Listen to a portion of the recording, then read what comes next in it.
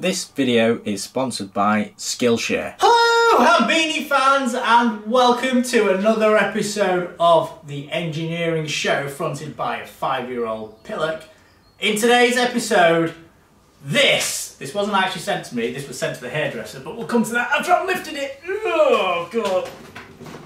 The show's first e-bike. Yes, it's, well, been a long time coming, but this is it. So this was sent to the hairdresser because she has a side hustle where she works for the NHS.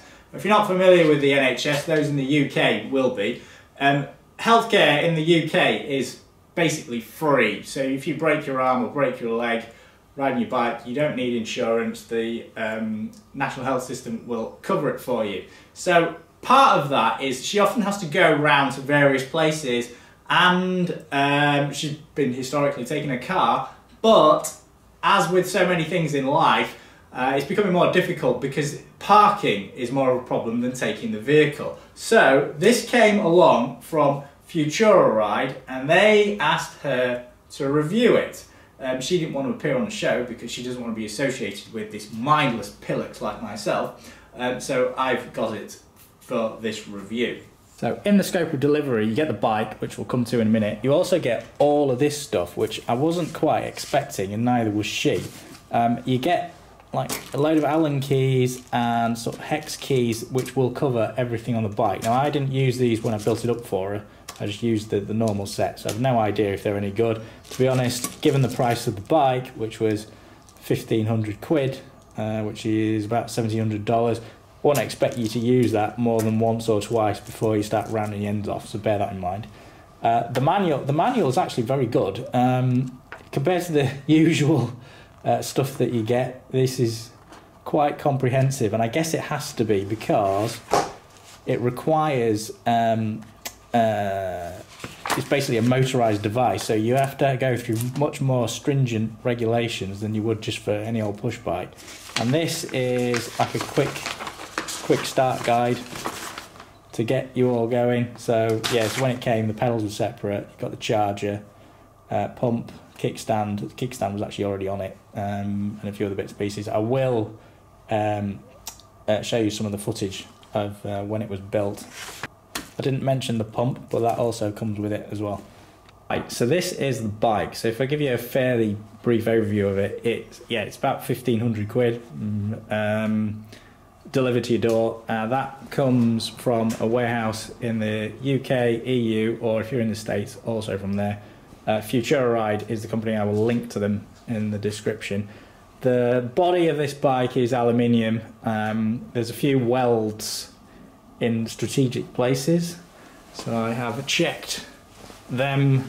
There's one there. Given the price of the bike, yeah, I mean, it's geometrically sound. There's absolutely nothing wrong with it.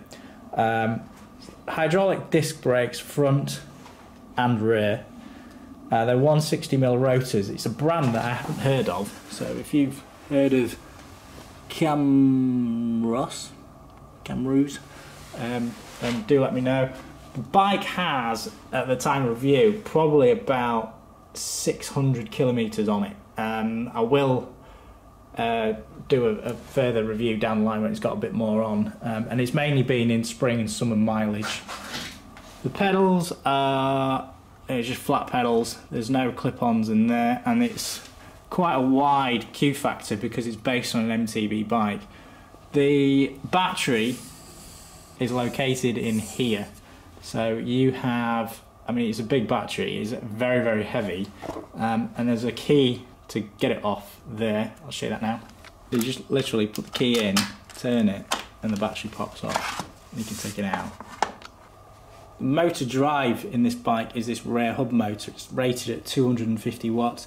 We've got this, again, Camrus brake caliper. I've checked that for perpendicularity against the axle, and again, it's bang on. There's absolutely nothing wrong with it.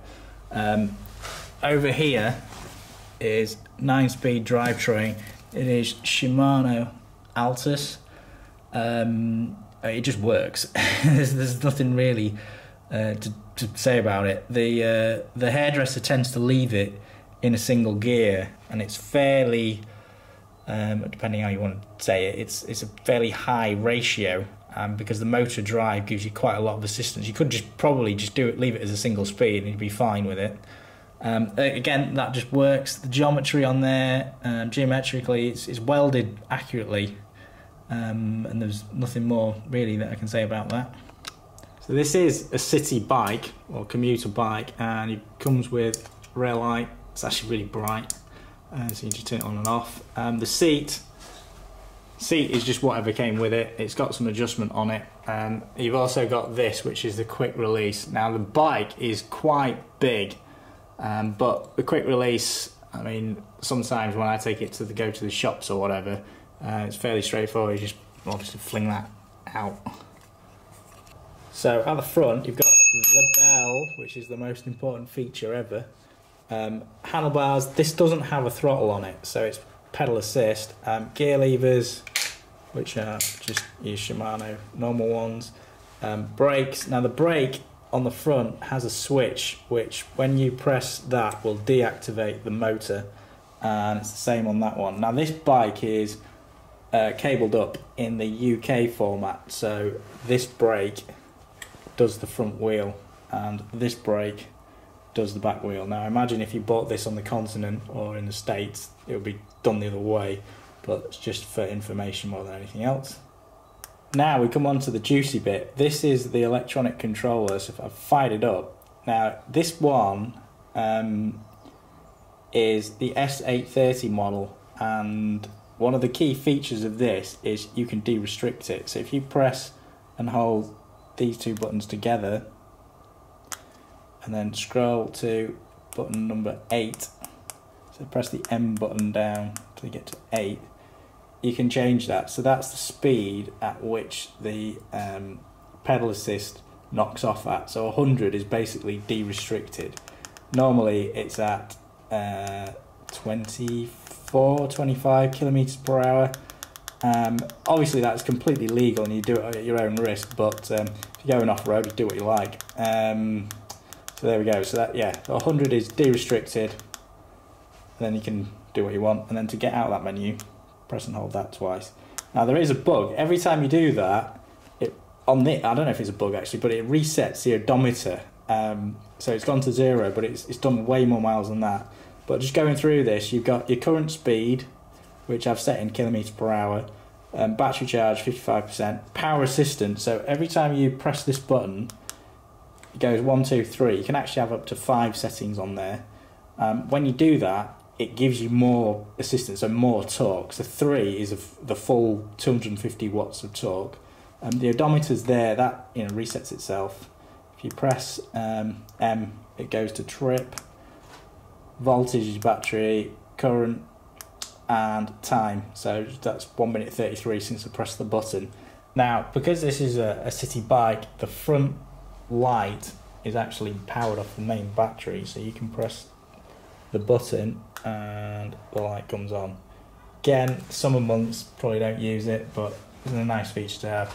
The other key thing that I think really helps the ride quality is this. So the front fork can be open or locked. So if I get round and press,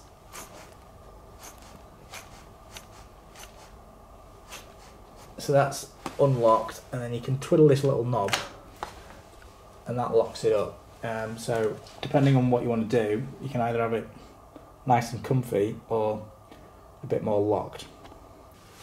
So now we come on to the bit of the review or the video that is more my opinion rather than some hard facts.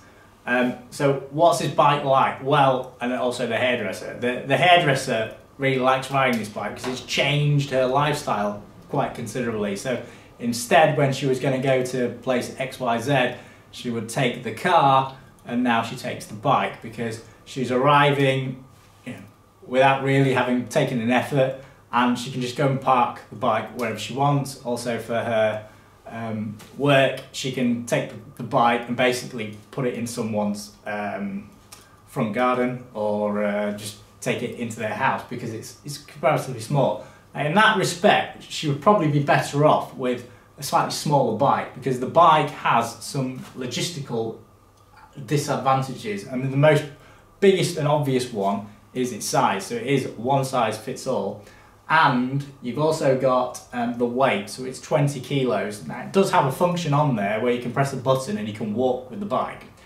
Now I'm using this a lot more, so I'll give you a ride update as I get more mileage on it.